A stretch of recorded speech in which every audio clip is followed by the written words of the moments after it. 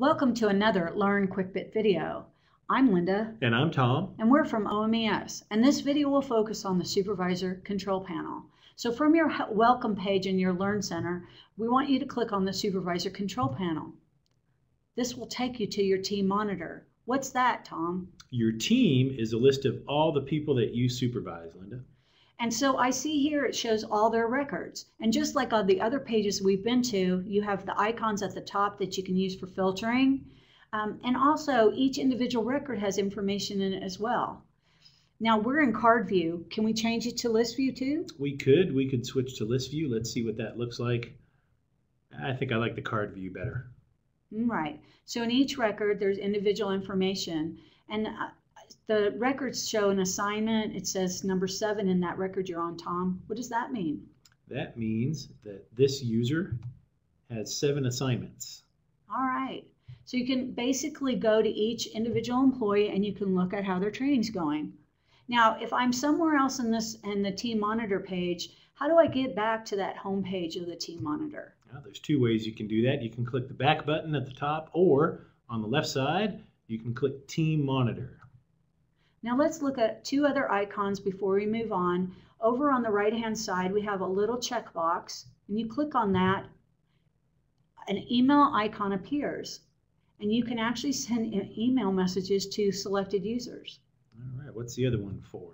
The other one, if you put your mouse over it, shows its management reports, which will be covered in another video. Okay. All right, so where are we going to go now? Let's look at the views option. We've got to pull down here. Everything we've talked about so far has been under the Supervisor widget view.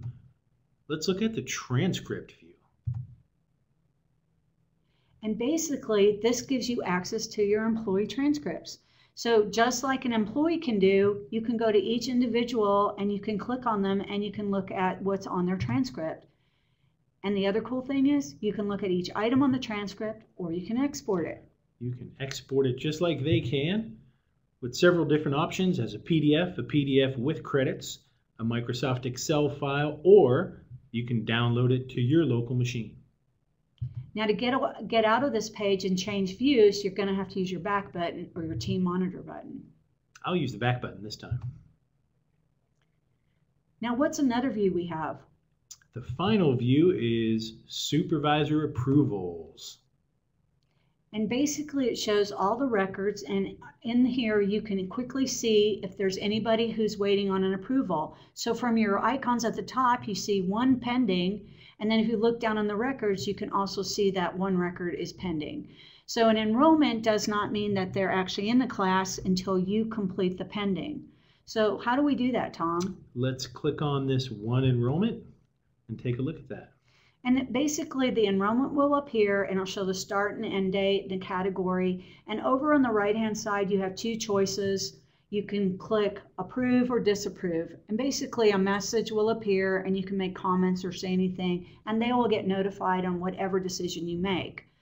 Now from here, before we change screens, Tom, I just want to point out there's another link at the bottom of this page where it says click for more supervisor functions. There is. We're going to cover that in another video. All right. Now how do we get back to our home page?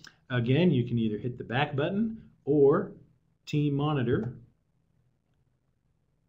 And that really completes the Supervisor Control Panel. From here you can approve, you can look at transcripts, and you can follow and track your employees' training. To leave here, you can go home, you can sign out from that direction. Tom, do you have any other words for our viewers? Until next time, keep on learning.